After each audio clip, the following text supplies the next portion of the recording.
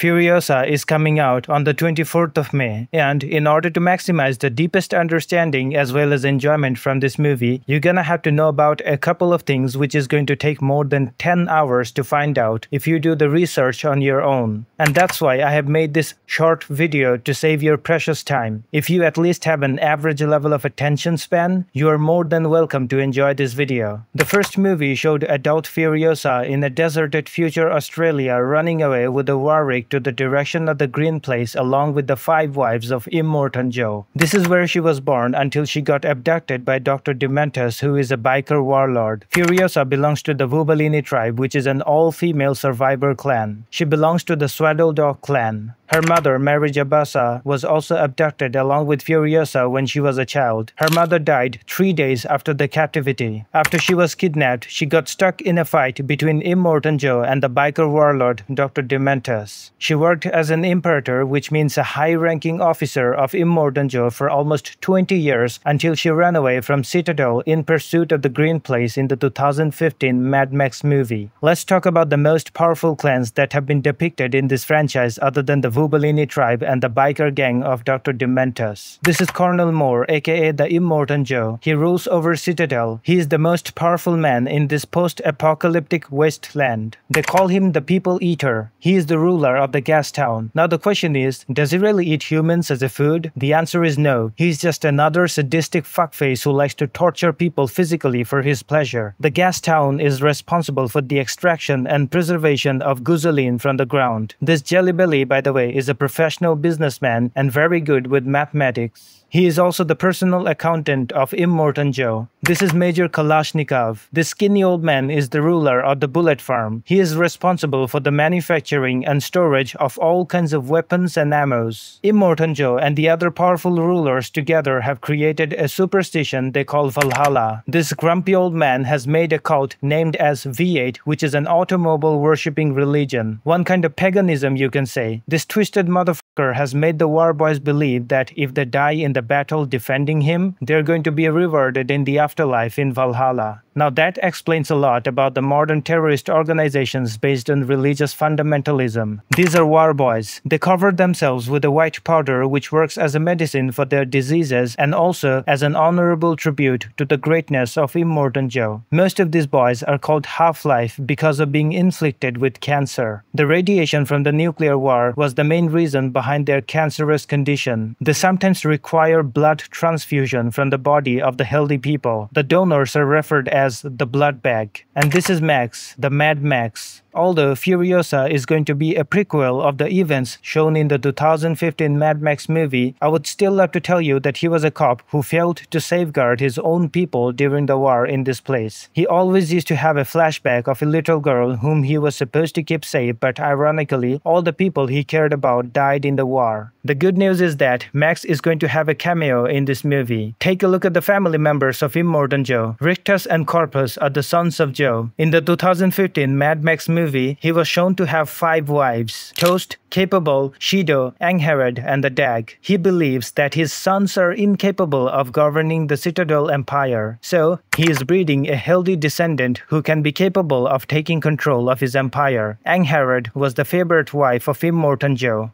Unfortunately, she went under the wheels when she was running away with Furiosa to the Green Place and she died after a couple of hours. She was pregnant with a boy and the boy died as well. These are crowfishers. They also belong to the Vubalini tribe. In order to safeguard the continuity of matriarchy, the Vubalini tribe members used to abandon their male children to the swamps outside the Green Place. When the male children used to hit puberty, the Vubalini members would visit to collect sperm to maintain the flow of reproduction. They used to survive by fishing crows in the swamp areas and move around by stilt walking. The Green Place used to have a healthy vegetation suitable for the humans to live comfortably, but due to the desert setting and the nuclear war in Australia, this land became toxic for the trees to survive, and it slowly turned into a muddy and infertile swamp area in the future. In the end, I would like to say that you're gonna be watching a vicious battle between Dr. Dementus and Immortan Joe. You'll be watching how Furiosa fought against a lot of clans to get back to the Green Place and then failed to reach over there. The movie movie will also portray exactly how Furiosa lost her hand and exactly why she cut her hair. That's all you needed to know to avoid missing anything in the upcoming Furiosa. If you have made it until the end of the video, I had to say that you have a very good level of attention span. Thank you for watching and see you next time.